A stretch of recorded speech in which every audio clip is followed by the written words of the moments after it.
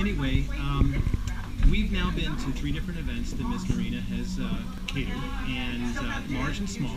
And what we always find fascinating is that the food, like in the book Like Water for Chocolate, always is an expression of her emotions. It's beautiful, it's lovely, it's warm, it's tasty, it's light, not too heavy, and we have a great time when we're around her, and we have a great time at her events, and we think she does a fantastic job. So, she puts a lot of effort into the food and a lot of heart into what she's doing. I have to say, one of the events that she did for us is it was my mother's birthday, which was very special to me. And she put a lot of work into that, and I couldn't ask for anything better. She had a lot of the finger foods paired to the teas that she served.